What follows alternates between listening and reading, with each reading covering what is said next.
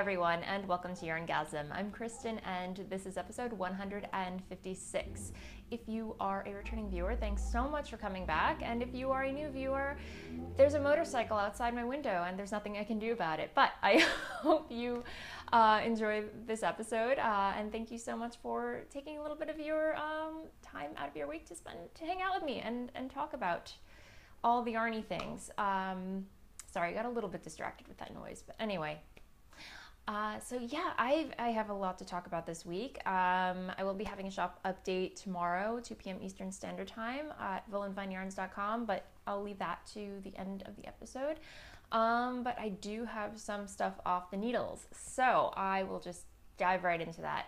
I actually finished my Lanai yarn socks. Yay! Another pair of socks. So yeah, again, this yarn is Lanai Yarns, which is her Across the Universe colorway, which is heavily speckled with all these delightful, wonderful colors. Every single color in there that you can think of in the universe, hence the name Across the Universe, right? So basic top down, cuff down, fish lips, kiss heel, basic sock. So basic socks are technically my go-to projects. When I don't know what to knit, if I need something just to take with me on a car trip, I always knit socks. I am never not knitting socks. So yeah, after I cast one off, I cast on a new pair right away. So that's where I am with these. So yay, new pair of socks. I did cast on a new pair, but I have not gotten anywhere with them. I had a skein of fairy hair, my own hand-dyed yarn. What did I do with it? Lying around like I usually do. And I was like, you know what? I have not knit with this colorway, and I've been wanting to. So this is my hand-dyed yarn, fairy hair, which is this subtly, I mean, it's a bright pink, but like variegated with light blues, greens, yellows, golds. Yeah, so I cast on a simple, just 1x1 ribbing cuff. I think these are going to be my favorite sock pattern that I wrote up. It's just a cuff down, reinforced heel and heel turn basic sock pattern. I don't know, but as I'm knitting with this, I don't know if I want this to be a pair of socks. I'm kind of leaning more towards a shawl. Like, I know Molly from A Homespun House is knitting, or has finished knitting her Come What May shawl by Susan B. Anderson, and I'm in love with that shawl pattern. I could totally see myself casting that on. I love that it has 1,000,001 different, no, I'm exaggerating, but several pattern changes throughout. So I know that'll definitely hold my attention, because lately these days I just feel like my brain is totally ADD. So I might just frog these socks. It's okay. I'm not that far into the socks. And just cast on a Come What May shawl, because I don't know, this is on my Volga base, which is merino nylon cashmere, and it's so soft. So almost a little too nice to be a pair of socks. We'll see where I get with that. But anyway, yeah, so that's all that I have off the needles this week. I wasn't expecting to have anything more off the needles, although it would be nice. But I have been putting a major dent in my Verdure shawl by Isabel of the Fluffy Fibers podcast. So this is a beautiful shawl pattern. Again, this is my own hand-dyed yarn in the Succulents colorway, which is this very light tonal mint green, kind of like a grayish green, I would say, like a succulent plant, if you're not familiar with them. But yeah, I finished the body, and now I am on to the knitted border, the applied border, and I am making some serious progress with this. And I know I was knitting, I sadly frogged the Mama Ruffle shawl that I was knitting a while back, and that had an applied border, but that was just, I don't know, even though it was a thin lace border, it was just taking forever, and my attention wasn't holding, so sadly I gave that one the axe. But on this applied border, oh my gosh, you guys, this is so enjoyable to knit. I would say that it only took me maybe 15 minutes to knit 3 repeats of the applied border. So from here to here, the space in between here is only took me 15 minutes to do. So given the time, you could probably bang one of these out, or not bang one of them, but make some pretty good headway on this applied lace border. It's very enjoyable, and it's I'm smitten with this pattern. I want to knit. I could see myself knitting another one after I'm done with this one because it's so beautiful and so easy, and just really enjoyable. So I am finding, obviously, that I have to pay attention to the chart repeats while I'm knitting this, but it's so enjoyable to do, so I don't mind it.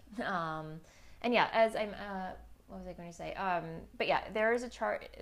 Isabel does give you a chart, but it's also written out as well. So if you're not familiar with reading charts, you have the written instructions as well. So really enjoying that. Thank you, Isabel, for an awesome, beautiful, beautiful pattern. And if you haven't checked out Isabel's podcast, the Fluffy Fibers podcast, I would highly recommend that you hop on over to YouTube and search it because she's lovely. I always enjoy watching her podcast. I have to finish watching her last episode. I've only had time to watch. I haven't had much time to watch podcasts this week, and I feel horrible. I'm so behind. But yeah, I have to finish watching that, and I have to finish watching The Fawn Knits, which is another podcast. I know I'm kind of jumping topics here. The Fawn Knits is another lovely podcast. It's new, and Laura is awesome. She has an Etsy shop. She and her husband make these tote bags, project bags, with like tree imprints, and they're really fun. She does different colors, and she also makes these fuzzy, furry animal hats, which I may, this winter, I almost want to treat myself to one. I might have to do it. I don't know. But yeah, she's definitely got a really cool Etsy shop. Definitely check it out. Who else do I want to catch up with? There's so many.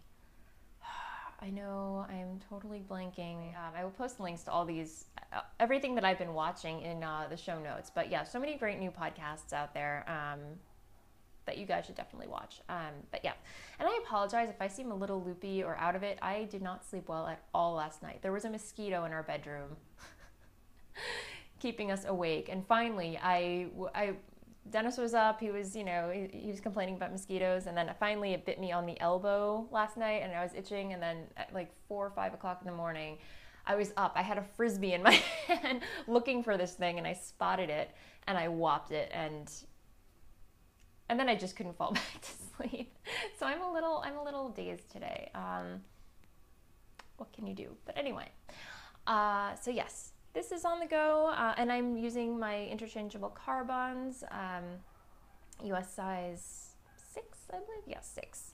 So there's that, and I think I will have enough yardage. This is how much yarn I have left over. I think I will definitely have enough to finish the rest of the body, the rest of the applied border. Also on my needles, and I didn't really put much of a dent in this at all this past week. My Cozy Memories blanket. I put one square is in, if I can find it. Here it is. And this, I believe, is from Sharon of the TV Knitting Podcast, who's also known as Stitch Mistress on Ravelry. I believe this is from her, and I believe that this is Blue Moon Fiber Arts Socks That Rock Lightweight. I don't know what colorway, but we did a yarn swap a while back. So this was one of the really fun colorways that she sent me. And that's another fun podcast that you should watch if you are not familiar with the TV Knitting Podcast. It's not all about TV knitting and everything, like the name suggests. I mean, she does find a lot of inspiration from, or she loves spotting knitwear in TV shows, like some of her favorite series, as do I. I mean, Outlander, for example, there's so many awesome hand knits in that show. It's definitely very inspiring. So I as well like spotting knitted items in TV shows, but that's not the entire podcast. She is an incredible spinner, an awesome teacher, and she knits beautiful things, so definitely check her out. She's funny too, so definitely one of my favorite podcasts. And come to think of it, she has not podcasted in a few weeks, so Sharon, if you're watching, I'm going through a little withdrawal, so just so you know. But yes, so one square of one of many that I have to add to this epic bit of business right here, and lots of ends to weave in. I don't want to think about that right now. And the other thing about this, there are so many, not all the squares are going in the same direction, and at this point, like right here, I don't know if you can see, I've given up caring. It doesn't bother me. I kind of like the fact that a lot of the squares are going in different directions. It just adds another element of interest in my mind. So, you know. And look, I can fold it up. Yay! It's technically a blanket once you can fold it. So I am making progress with that. So yeah, I mean, let me check my show notes. What else do I have to discuss? Okay, so spinning. The epic summer sock spackle is underway. I have chosen my fiber, and many of you are very excited. You've been chatting away in the Ravelry thread, which if you have not joined yet and you are interested in spinning and knitting a pair of socks along with us, please hop over to the YarnGasm Ravelry thread where there's a chatter group and a non-chatter group for prize entries. But yeah, it's, you know, I had my mulberry fibers on the wheel these past couple of months or what have you, and there's silk content in there, and I was thinking I really don't want that to be a pair of socks. I want it to be a shawl, plus it's a solid color. So I went stash diving and pulled out this lovely braid of Gourmet Stash, which I've been coveting, her Broken Ornaments colorway. On her, I can't remember the name of the fiber, but there's stellina in here, and it's superwash merino. But this was one of her Christmas colorways, and I've just been hoarding it, and the fact that it's all these cheerful colors and it's superwash merino, I was like, you know what, this has got to be a pair of socks, because it just makes me happy to look at as it does. So it's Christmas in July, everybody. I put this on my wheel. I haven't made a lot of progress on it, but it's spinning up to Lula. It's spinning up very barber pole-y, if that's a term when you talk about spinning. Don't mind this one. This is just kind of leader over here, but just right here, it's been spinning up. So I'm really enjoying it. And some of you have been asking me about spinning merino.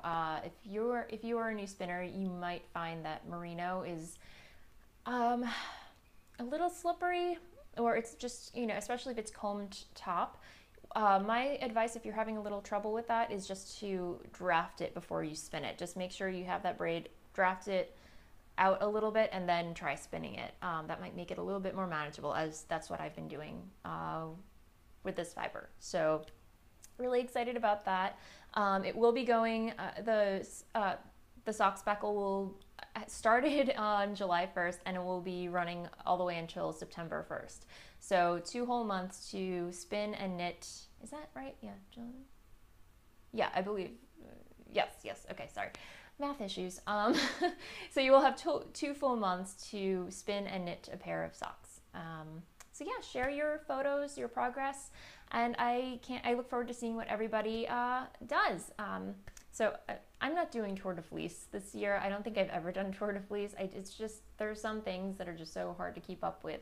Like Stash Dash and Nanny Swimo. I don't know. I'm horrible when it comes to knit alongs, spin alongs. I've got to go at my own pace. So yeah, too much going on. Anyway, but other spinning. Last night, if I can find, I'm like looking. I have so much stuff in front of me. It's redonkulous. And I just said redonkulous. I need more sleep. What did I do with? Okay. Oh, here we go. So last night, me and the mister, were watching TV like we do, and I decided to pull out my Golding spindle, which is currently has some hobbledehoy batlings on it, or a batling, which is showing up really lovely on the camera, surprisingly. But it's just got some silken oil in there. It's this dark wine burgundy color, and it has some stellina in there, and just multicolored silk oil. So it's gonna spin up really tweedy. And I've missed spinning on my Golding. It's been a while, and I forget how enjoyable it is to spin on this. It's a lightweight. I want to say micro, I don't remember, but it's I think a 2-inch ebony top. I don't know, I could be wrong. And it's very lightweight, and it's spinning up the fiber is spinning up very thin. But yeah, just super enjoyable. Just really nice just to sit there and spin and watch TV. We were watching Jimmy Fallon, and I got all that done. So this is one, and then I've been keeping the little batlings in my Stitched by Just a Lou bag, in my lighthouse bag, because that's where I kept them while we were in Cape Cod, with lobsters on the inside. But yes, I have this one left, and then I also have this really cool blue one left. I may have more. I could have sworn I had more. I just took these with me to Cape Cod because I knew I would not get that much spinning done. And these have been pretty much just going into my sock blanket. I don't know if I can show you one of the other batlings. I showed this to you before, but just in case you're curious about how it knits up, this is a light blue one that I spun up and added to my blanket. So, yeah. Yeah, no. So that is it for spinning. What else did I want to talk about? Crafting. Okay, other crafts. As you know, I've just dived into the abyss that is sewing. I've been sewing nonstop. I'm obsessed with it. It's my latest infatuation. So yeah, if I'm not knitting, I'm sewing now. So yay, new hobby. Well, you know, if knitting's a lifestyle, clearly you need a hobby on the side. So, you know, it only makes sense. So as you probably saw the photos on Instagram, I sewed another dress by Simplicity, the same pattern as I was wearing in the last episode. I'm not wearing it today because I think it's time to put this through the wash because I've been wearing it so much. Yeah, so, but I have to zip it up actually. There are a couple of mistakes in it, but it's a far cry from the first version that I did. Definitely a lot easier the second time around. And I'm noticing, like, the first time you sew a pattern for the very first time, it's gonna take a while, but the second time it was a breeze. And here is the second dress. And I was talking with Molly of the Homespun House podcast, and she calls this my Pusteblumen dress. Or Pusteblumenkleid, which is, if you can see the pattern on here, they're like these little fluffy, or the dandelions, you know, when after dandelions fully bloom, they have these little puff clouds that you can blow, and apparently in German, those are called Pusteblumen, which is a new favorite word of mine. So I love this dress. It is, I would wear it every day, but that would just be gross. So like I said, it's got to go through the wash today. But I wanted to show it to you guys. So it has the invisible zipper in the back. But yeah, I had to do the zipper was a little tricky because I realized that this was not lining up, so I had to rip it out and then sew. Anyway, learning curve, but I love it. I definitely have a couple more dresses that I'm planning to sew. I have more fabric coming. I ordered more of that fabric because it's awesome. I think I want to sew a bag with it.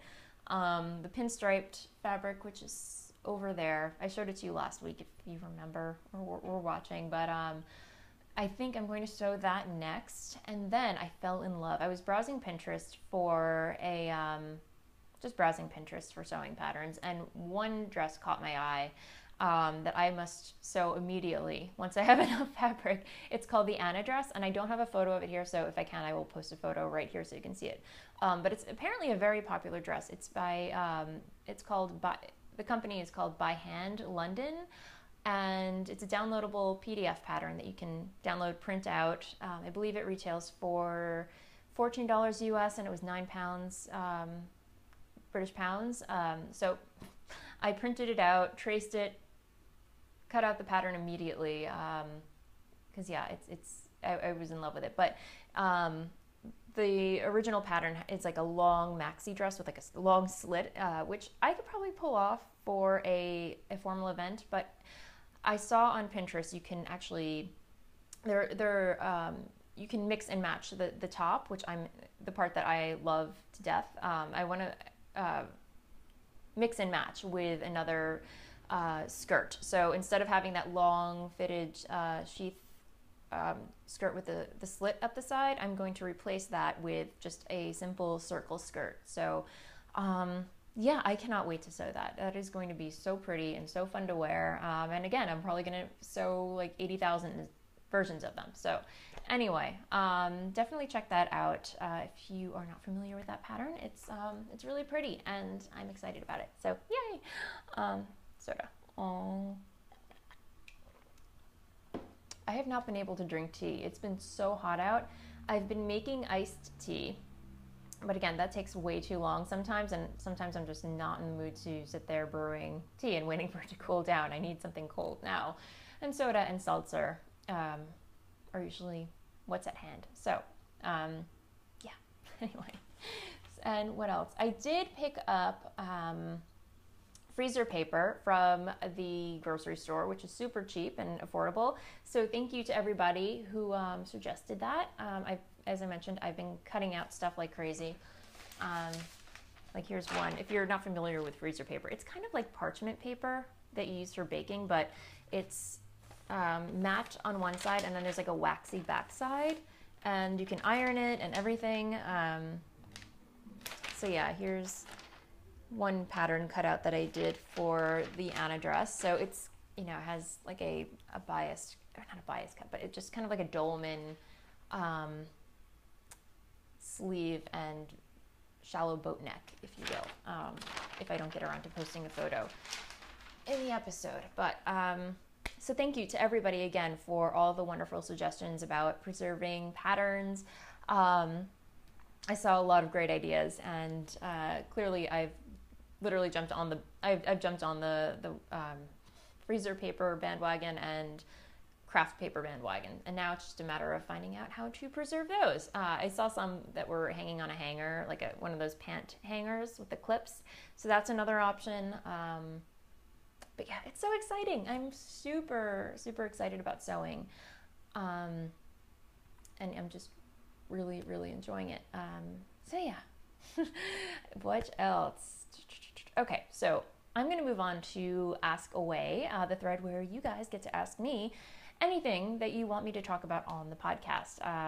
There is a thread in the YarnGasm Ravelry thread where you can leave your messages, and every week I will pick out a handful of, 1 to 3 questions and answer them on the episode. So without further ado, I will answer the first question. Sunshine Yarn Fun on Ravelry asks, I want to start dyeing with acid dyes, but I have a question concerning pets and their exposure. Is there anything I need to do or be aware of? I know to keep the cat out of the kitchen, off counters, and away from dye pots, in parentheses, very difficult with a curious kitty and open floor plan. What precautions do you take with Bella? Okay, thankfully I lucked out with having a cat that just does not care about what I do for a living. She looks and then she's like, this looks boring, and she just goes into the other room. But yes, I definitely, if you are working with acid dyes or have children around, you want to keep them as far away from the acid dyes and chemicals as possible. I mean, if you have an open floor plan, that might make it a little harder. Maybe, my suggestion might be, if the cat is sleeping and they sleep for a long time, maybe that's the time that you dye yarn. Or I know it's kind of cruel to keep them locked away in a bathroom. But the other option is keep everything up off the floor. If you have a spare cabinet where you can keep your acid dyes, definitely store them in there. I always keep mine, when I'm not using my acid dyes, stored in a kitchen cabinet, away from the cat, so she can't, if she happens to be curious while I'm not there, she doesn't have access to it. But if you're working, definitely keep everything elevated. Obviously, if you can create shelves on your kitchen counter, while you're working, so you can have everything stacked up in front of you, so the cat's not curious about that. But yeah, that would be my best suggestion.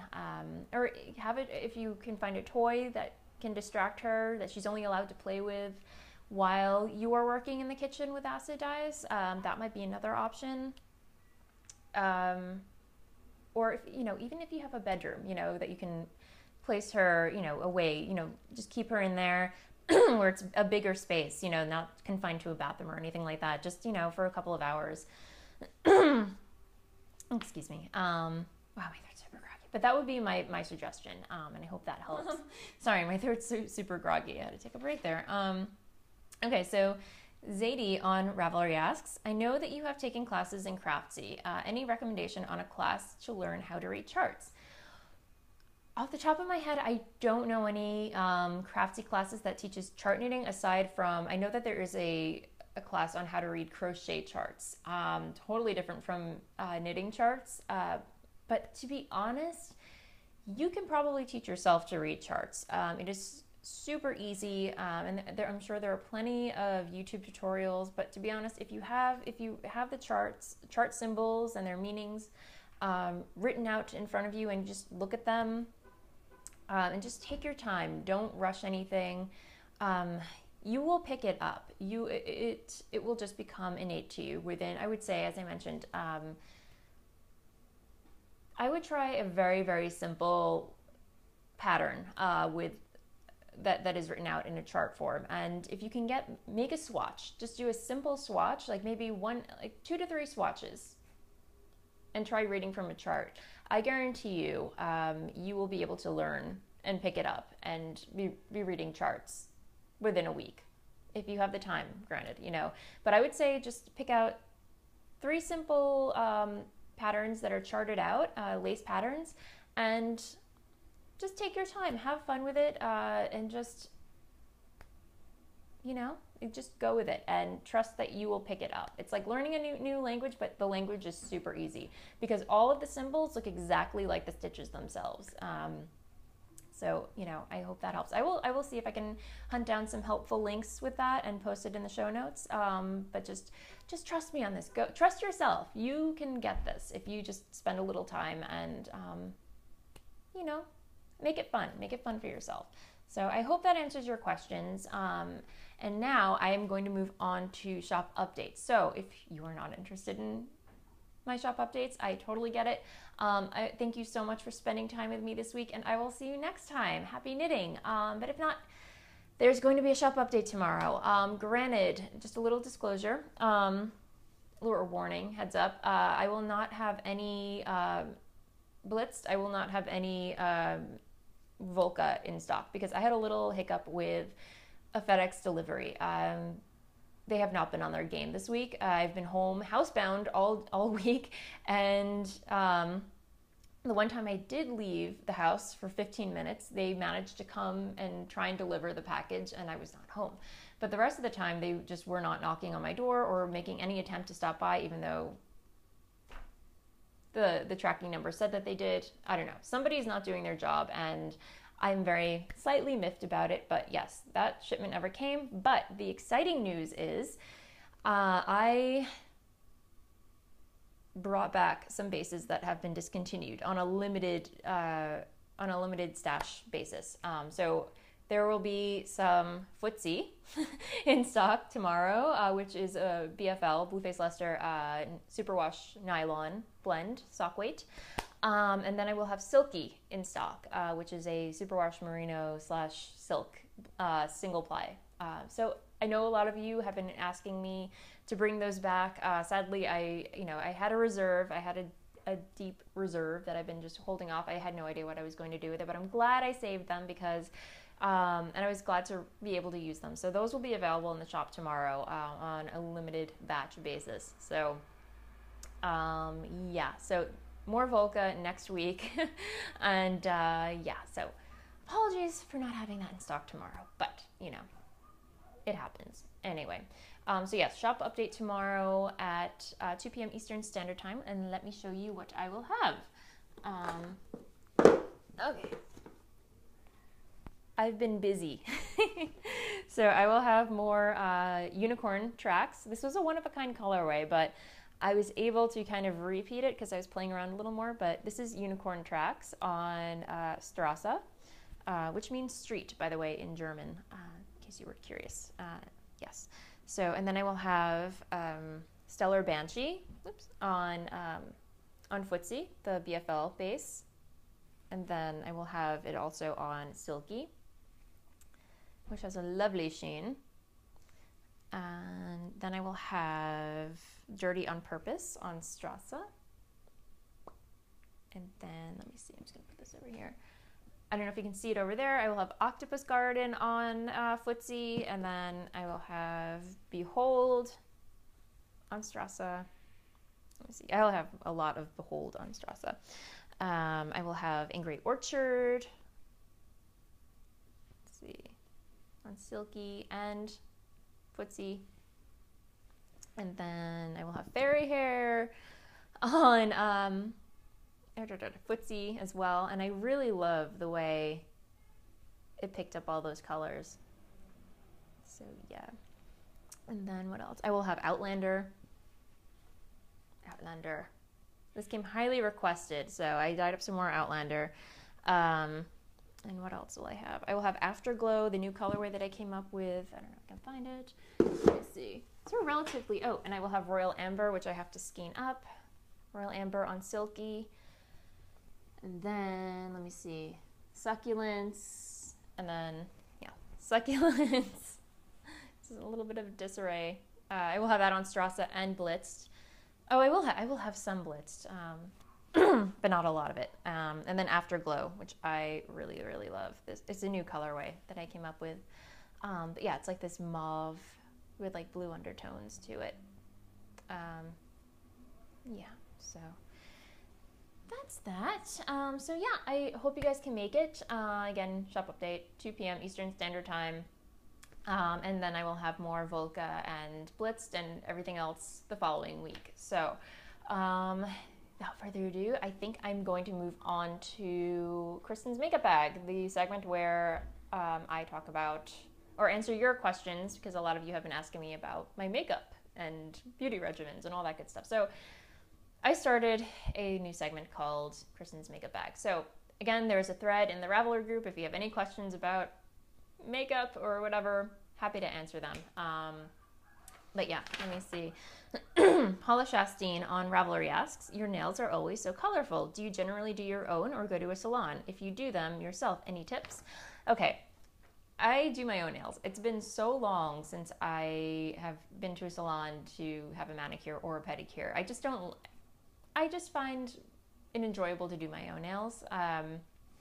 So here's what mine look like today. And yes, I do have tips. The best thing that I can recommend is this thing called Secha Vite, especially for knitters, because, you know, when you do after you're doing your nails, you want to get back to knitting right away. Come on, we've all been there. And this thing called Secha Vite, it's a top coat, but it dries super fast. I apologize. My throat is super groggy for some reason right now. It's a lot of talking. But Secha Vite is my favorite thing in the whole wide world when it comes to doing nails, because it dries so quick, I swear, within like 3 minutes, even less maybe. I can just go like that and it feels dry. Granted, you know, you might want to sit for 5 more minutes or whatever, but you can do things. You can type, you can, you know, it dries super fast. So aside from having a steady hand, that is my secret that I can give to you. So yes, I don't even know how big of a secret it is, because everyone that I know that knits uses it. So there's that. And then Amaya Knits on Ravelry asks, I was wondering if you research makeup before you buy, especially the higher end pieces. Where do you go for reviews? Okay, generally when I buy higher end things, I usually ask, you know, I asked friends first. I said, you know, hey, I'm looking for a waterproof eyeliner, you know, what do you recommend? And they give me their input. So they kind of send me in the right direction. And normally when I go to a makeup store like Sephora or, you know, a department store or whatever, and I'm browsing for makeup, they will have samples. So naturally, you know, I will test out, you know, what they have there. And one thing that I sometimes, rarely, you know, take advantage of is if you go to Sephora, they have an awesome return policy. So if you take something home and you try it out and you don't like it, you can return it, no questions asked, which is, I find, really, really helpful. Because sometimes when you're in the store, you can't tell, like, whether something is going to look great on you. Like with lipstick, for example, you know, I personally don't like putting lipstick samples on my mouth when I'm testing them out in the store. I will just put it on my hand, which is not the best way to gauge whether or not a color is going to look good on you. But I like the fact that they allow you to take it home you know, and hoping, you know, that it's going to work out. But if for some reason it's just not jiving, you can bring it back and they will take it back and use that as a sample, which is nice.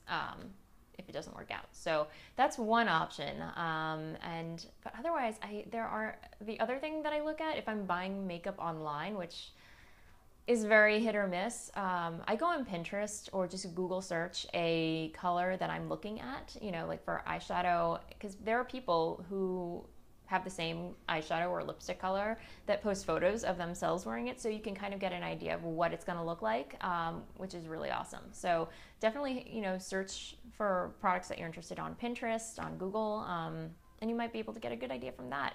So I hope that helps. Yay! So other than that, I'm just going to move on to blather, but there's not really much to talk about. It's been a busy week. We're still piecing together the apartment, or the house, I should say.